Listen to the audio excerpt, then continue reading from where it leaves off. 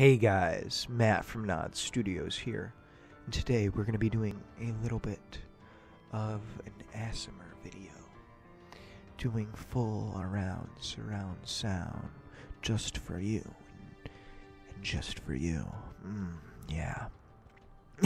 Anyways, I'm just kidding guys, welcome back to the 5th episode of our playthrough of SuperPower 2 as the Central African Republic. Now, in the previous episode, we decided to go ahead and go to war with Sudan. We conquered them, annexed those bad boys, and then sold a few territories to the Soviet Union in order to keep our economy on track. Now, what I'm going to go ahead and do, and a nice gentleman in the comments below reminded me that educational spending increases the services sector, so it'll increase production for any service.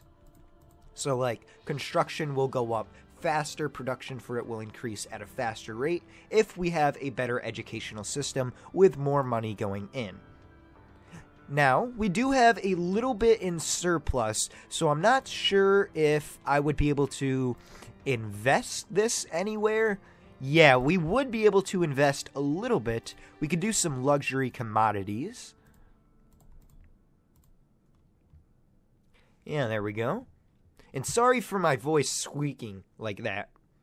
I don't know why it, was squeaking like that. Apologize for that. Anyways, there we go. That leaves us with still a little bit of a surplus, but not too much of a surplus. I'm going to go ahead and speed the game up to speed 4. Increase, not research speed, but rather foreign aid. And we'll do that. Just because I'm really trying to get myself friendly with the world once again.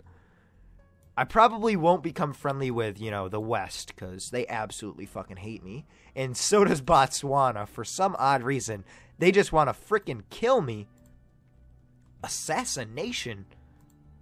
Was that you, Botswana? That better not have been you, bitch. Ooh, speaking of covert actions, we should go ahead and train up a few covert cells while we're at it. And I'm going to do elite cells, of course, because if they're not elite, it's honestly really not worth even having them. So let's go ahead and name this cell. We'll do cell B, and we're just going to do it in, very standard protocol.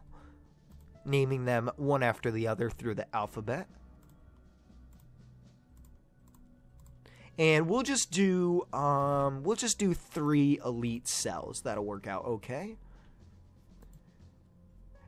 Let's also take a look at our research tab. Okay, awesome. So, we have managed to fully research the bare minimum technology for air units and naval units. So, while we're at it, I really want to go ahead and design a few of those units right now. Now, I didn't get any unit name suggestions from the previous episodes, so I'm just going to have to come up with something on my own this time around. So, let's see here. I want to do, let's do a new design, and we are going to do, let's do an aircraft carrier to begin with for the naval units. We're also going to need destroyers and frigates as well. Damn, we're getting a lot of covert actions going on. That is not good. Yeah, that's really going to screw with our stability, which really ends up hurting your economy if it gets too low. And it can also hurt your approval as well. But our approval is fine for right now, and we're also a single-party democracy, so I really don't have to worry about that unless it gets to, like the 10s or the 20s. Let's see, what kind of hull do we want?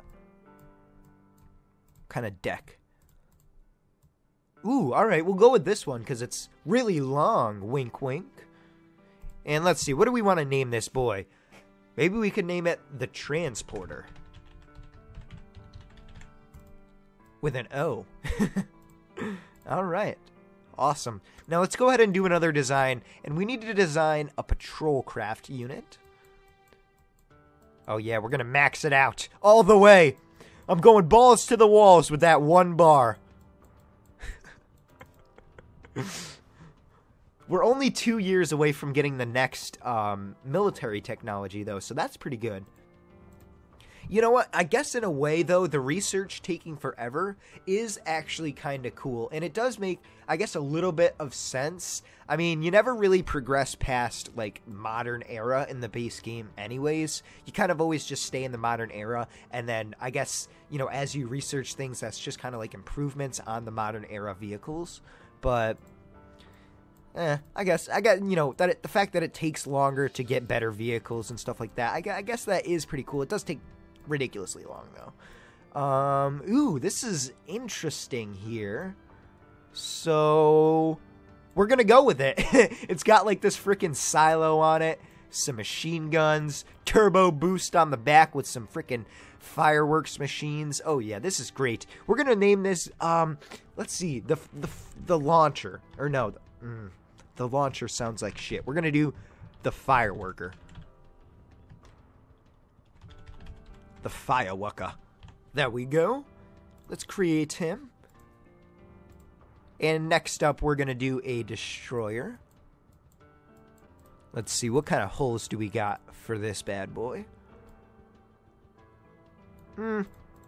That'll work out okay. We'll just name this, what do I want to name this? Alright, guys, so for this destroyer, I'm going to go ahead and name it the piece, or not the piece, but piece of ship. Because it's literally the base, the bare minimum we can do for this ship. So we're going to name it the piece of ship. Why not, man? It's really fitting, actually. So, we're also going to do, we also need to do frigates.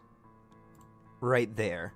Because those are very important for keeping our guys alive and our navy protected. So we'll max that out once again. And we'll just go with that. It really doesn't matter to me. Unit name is going to be... Let's see. We'll do the Atlas Explorer. Perfect. And then we're just going to create a few air units while we're at it, like attack helicopters and transport helicopters, just to support our ground units, because it is really helpful in battle if you do have air units. You really want to have a well-balanced, well-rounded force. And we'll do a desert sand color. You know, I guess we could just go with something a little bit generic and name it like, you know, the Eagle Mark 1 or something. The Eagle Mark 1. I guess that'll work out. I don't really know. I'm kind of out of ideas here, guys. All right, there we go. Perfect. And then we're also going to do transport helicopters as well. And I think that'll be okay for right now. We also have to do an ASW helicopter for our navy. We'll give it the black color. All right, and we're going to go ahead and name this bad boy the Mithril Hurricane. There we go. Perfect. And where are you, ASW helicopters? There you are. Look at that. So beautiful. Give me a kiss. More, more, more, more. More, more, more. Okay, I need to stop. Oh, boy. I've gone completely insane, haven't I? You guys already know that, though. Ooh, look at that. It's like a face. He's got eyebrows, a nice little patch of sideburns, 3 eyes. He's like a Cyclops, except with 3 eyes. Ooh, this thing has like an arrow pointing out of the front of it. It's got a bayonet. We'll name it the Bayonetta. Or name it simply Bayonetta. I think that's the name of a game. Oh, I might get taken down for copyrights. All right. We'll give it a green color. Why not? Or maybe a brown? Yeah, no, we're going to go with brown. I like that a little bit more than the green. All right, sweet. So let's immediately begin production on those bad boys. We'll do, let's say, maybe 500 of the attack helicopters. And 500 of the transport helicopters. Then for the Navy, I think I'm going to do increments of 200. So we'll do 200 ASW helicopters, 400 patrol craft,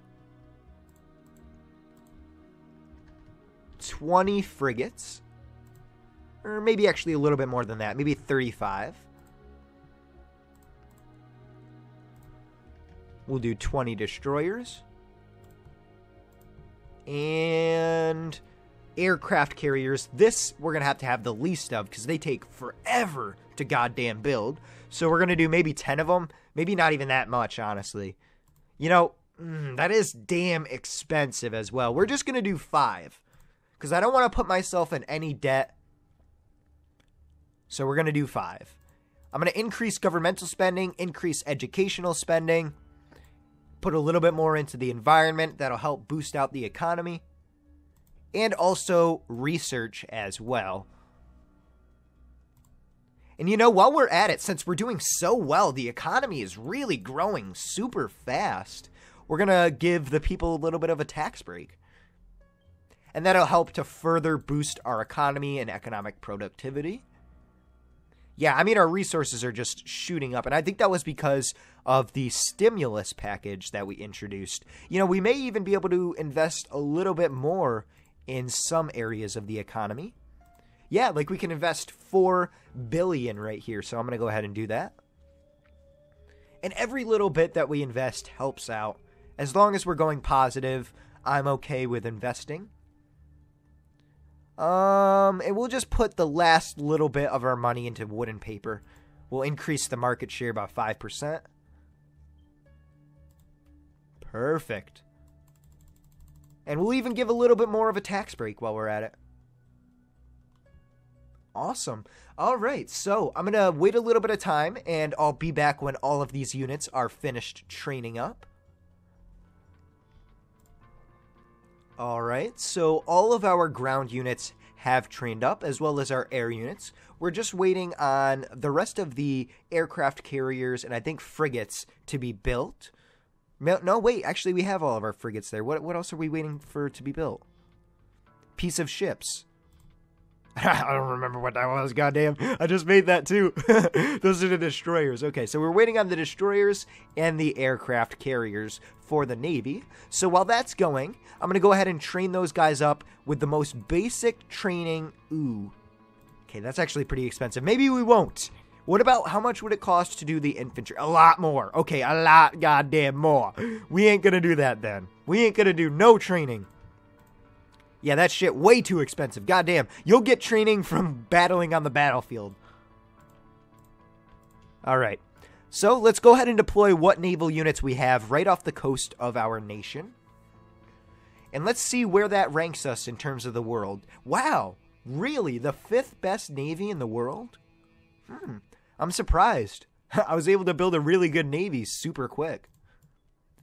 All right, so let's go ahead and deploy the air units as well. We'll put those bad boys right down into the main army. And I think I'm also, while I'm at it, I'm going to deploy this second army right there.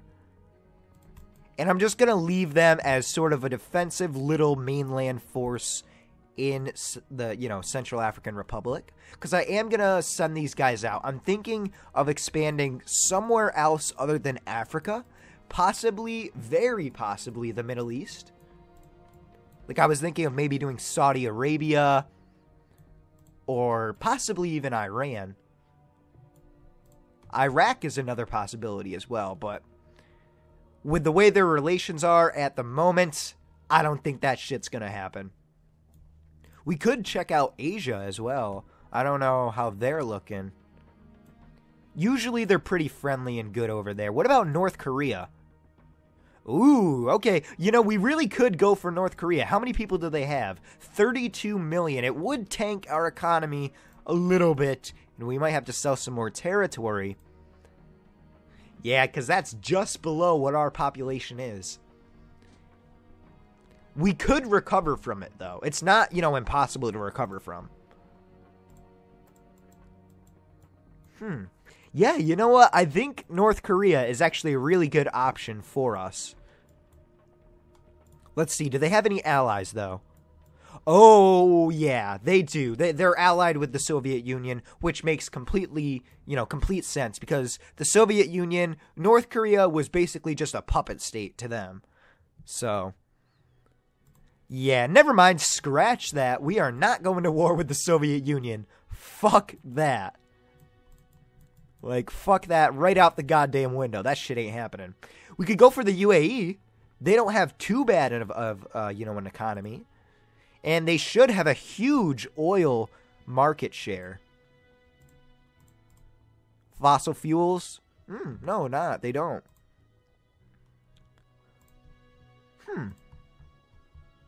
Usually there are fossil fuels in the Middle East. Usually they have a huge, huge market share. But they really don't.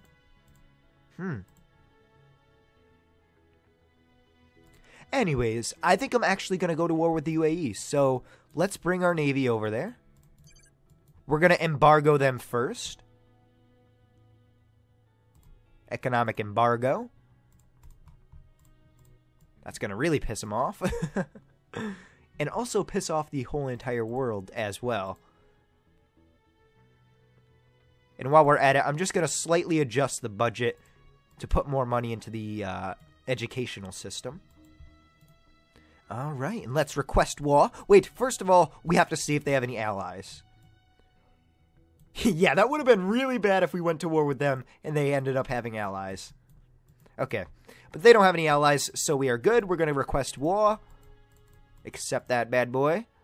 Bombard the hell out of them.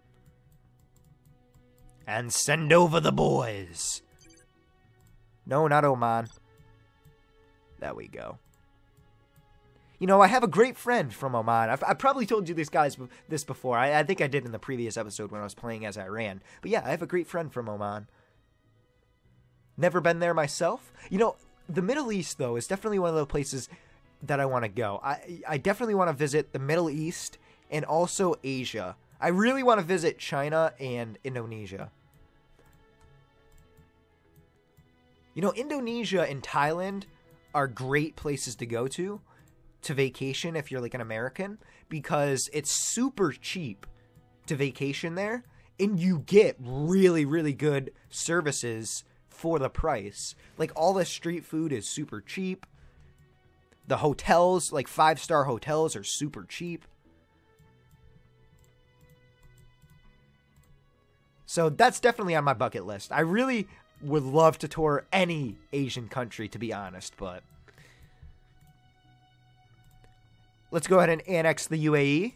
There we go. And, ooh, yeah, the world just loved that. They had a little explosion in the pants over that. All right, there we go. So we'll go ahead and combine the army up there. What's going on here? That's okay. Yeah, all that is just nonsense. Let's see what's going on in the events window. Norway economic aid is now active. Weapons trade is now. What does that mean? I honestly don't know what that means. Romania raised its taxes. Ooh, WSM. Is that the Republic of China? Or Taiwan? Same thing. I think that is them. Let's see. We should be able to maybe click on the flag and go to them. I know there's got to be a way. Oh, and we can also filter this out. I don't know what this button is. Oh, that looks like natural events. Oh, yeah, that's the globe. I didn't even know what it looked like at first. It looked like a little gumball. Or maybe like a mint coin. I don't know. Taiwan is doing really good, though. We might establish a colony there later on. Damn, Suriname. You know, with all these people sabotaging me, though, I really hope that their global relations are going down because of it. You know, maybe it actually isn't, though, because I am really hated across the board. Where is Zimbabwe at, man? I actually have no clue where the fuck Zimbabwe is at. All right, so we've managed to fully annex the United Arab Emirates, and they actually didn't make too big of an impact on our economy. If anything, they actually boosted our economy and the amount of money that we are making. So, with that, I am going to go ahead and lower taxes. You know, why not? Let's give the people a tax break. Oh man, and our economic health is just looking beautiful. I love it. I am thinking of moving quickly on to Iran. Let's see how many people they got. 80. Okay, they got a lot of people. Maybe I won't then. Maybe just Libya. Let's see how many people do they have. Only 6 million. So we could definitely absorb them. Do they have any alliances? Usually, though, when I go to war with anyone in fucking North Africa, the world instantly gets pissed off. I don't know why. Like, every single playthrough, regardless of what mod I'm using, whenever you attack North Africa, you get fucked. Like, it's just something that happens. I don't know why, but it happens. Anyways, since we have a huge surplus of money right now, what I'm going to go ahead and do is actually train up some more military units. So we'll do a bunch more infantry vehicles. We'll do 5,000 infantry vehicles and 50,000 infantry. And we'll also do some air defense units while we're at it. Sweet. And then once those guys are done, I'm going to actually train them up. And I'm going to leave them as a garrison army in the Middle East. Because this main army right here, that's super badass, that is going to be our main invasion force.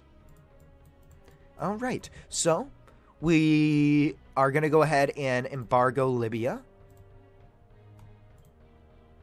Then request war. Ooh, the Soviet Union, okay. Alright. No, no, no. This is not happening. Let's just swoop in as fast as possible. Ooh, this is actually, this is a great chance for me. Because I'm going to just swoop in and take all their fucking land. Well, at least the land that I, you know, sold to them. Sweet, dude. That is if their navy doesn't wreck me. But it's the Soviet Union. They don't have a warm water port. In real life, anyways. So they shouldn't, yeah. I don't think the Soviet Union, maybe like, nah, I don't know. I don't even think those are warm water ports. I think eventually those freeze over. But anyways, yeah, they don't have a good military. Do they? What is that? No, no, they didn't just beat my navy. You gotta be fucking kidding me, bro. No, no, no, no, no, no, no, no, no. They just beat my fucking navy. You gotta be shitting me. Oh, they have the second best navy in the world? Oh, because over here. Fuck. I didn't even realize they had such a beefy navy. God damn. Well, now I'm not going to be able to get that main army off of there. So I guess I'm going to have to deploy those guys that I just trained and use them for war. You know, while we're at it, we should get some more air units as well. Because now all the air units are in the Middle East. Alright. Sweet. Let's go ahead and merge those boys up. And then occupy. Oh, God. Oh, my God. Oh, boy. So the world completely hates me. So what I'm going to do is do ye old trick. And I'm gonna really hope that that's gonna maybe make a difference, and hopefully the world will have a change of heart. Ooh, the Congo decided to go to war with me. You know, I'm too smart to annex you guys. I am not fucking annexing you guys. Not until way, way later on in the game. Because that's just an economic downturn waiting to happen. But I will take out your military now, so that way I can swoop in easily later on in the game. You know, it would be good to just nuke frickin' the Congo before you annex them. So that way all the people die and you don't have to provide for them. Because their economy is so terrible. You could be the United States and annex them, and your economy is still going to go in the shitter. Oh, we can't occupy those territories? We have to do it manually? That's kind of lame. We are looking really good, though, with our unemployment rate and also our poverty. 35% of people are below the poverty line, which is actually, you know, not too bad for us. And that unemployment rate, whoo! That is beautiful, man. Beautiful. Do we have child labor legalized? I think we do. Yeah, we do.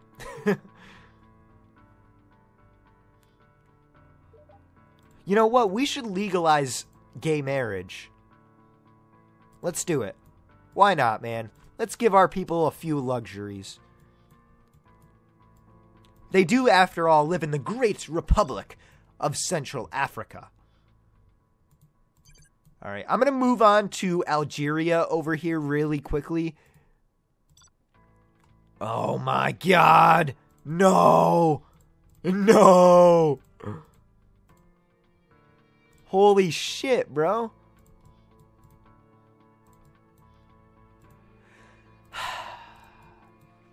Why didn't I see this coming? Why didn't I see this coming?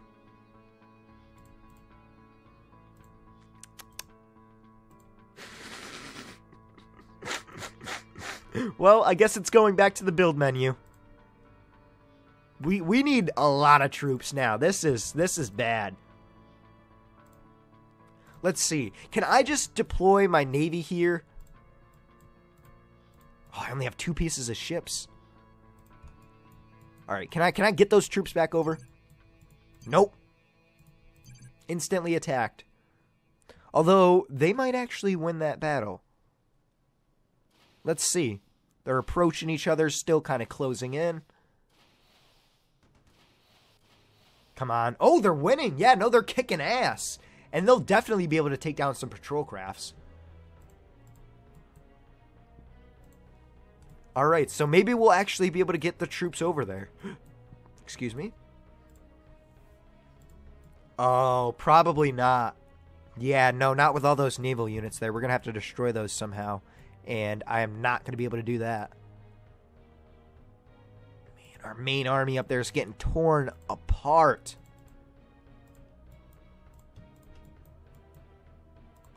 Is there anything on the planet? No, nothing still. And what year are we in? 2030? Oh my god. Oh my god. We need more infantry vehicles and more tanks.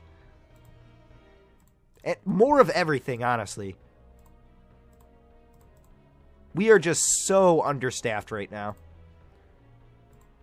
Well, it's honestly not even that, though. Our main army's over here. That's the problem. Maybe we could get military trespassing rights from Saudi Arabia? Yeah, I didn't think they were going to give it to me either. Holy shit. The world... Yeah, see, this is exactly what I was fucking talking about, though. You literally cannot go to war with North Africa and not get the whole world to frickin' gank up on you. It's literally impossible. It's never happened to me. Like, I've never gone to war with a North African country, and the world hasn't been completely pissed off at me. I don't know why. Like, why? If someone can explain that to me in the comments below, please do. Anyways, I think I'm going to end this episode off here. In the next episode, we'll continue the struggle.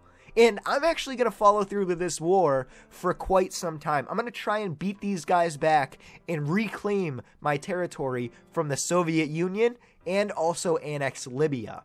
So hopefully we'll be able to end up doing that. Although if we do start to get super ganked by like the United States and stuff and they start sending troops over, I'm just going to say screw it and try and go for appeasement and try and peace out. But other than that, yeah, that's the plan. Once again, thank you guys so much for tuning in. If you enjoyed this episode, please leave a like, please comment, and please subscribe. It really helps out and it really does mean a lot. So once again, thank you guys so much, and I'll see you in the next episode. Bye-bye.